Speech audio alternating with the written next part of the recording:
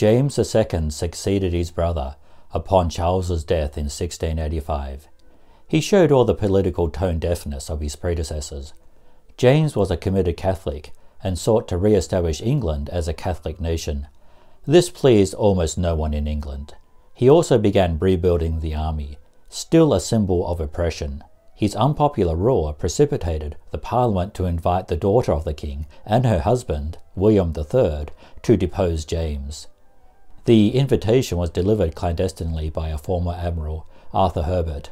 Herbert had refused to serve under James and resigned.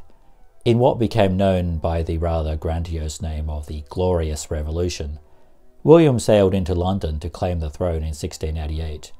He brought with him an army with men, horses, and weapons. The Dutch troops were brought over at the request of the Parliament in order to deal with the troops supporting the English king. In exchange, William would be allowed to wear the throne. The Dutch troops would not be needed. James panicked and fled from his daughter and her husband. His men saw no reason to fight for him. The most powerful weapon that the new king brought over was a printing press, allowing for the propaganda to take immediate effect and to propagate the myth of the Glorious Revolution. The invading fleet had been led by Arthur Herbert. The Royal Navy did nothing to stop it, and William III and Mary II reigned over England jointly. Herbert went on to become the First Lord of the Admiralty. The fugitive James II fled to Scotland, then to France to muster support for his effort to reclaim the throne. These supporters were known as the Jacobites, from the Latin origin of the name James. The English Parliament largely supported the overthrow of James. Those members were known as the Whigs. However, there were parliamentary supporters of the divine right of kings who did not support William III. They were known as the Tories.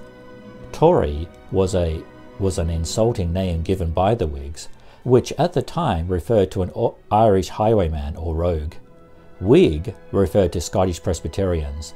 Tory and Whig re-emerged during the American Revolution, in reference to the Loyalists and Rebels respectively.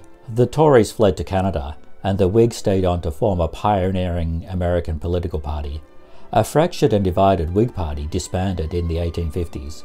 Many of its members, including one Abraham Lincoln, went over to and largely took over the nascent Republican Party. During the final stages of the American Civil War, Southerners in favor of negotiations with the North were called either Tories or Reconstructionists. James led his supporters into Ireland, where he enjoyed support from the Catholic population. He also secured support from Louis XIV, the Catholic King of France. James and Louis were like-minded on the topic of a sovereign's right to rule. Louis XIV is best remembered for the quote, "L'État c'est moi, I am the state." James hoped to use Ireland as a base to take back control of his kingdom. The Jacobites also mounted an insurrection from Scotland. In Ireland, his forces met resistance from Irish Protestant Williamites.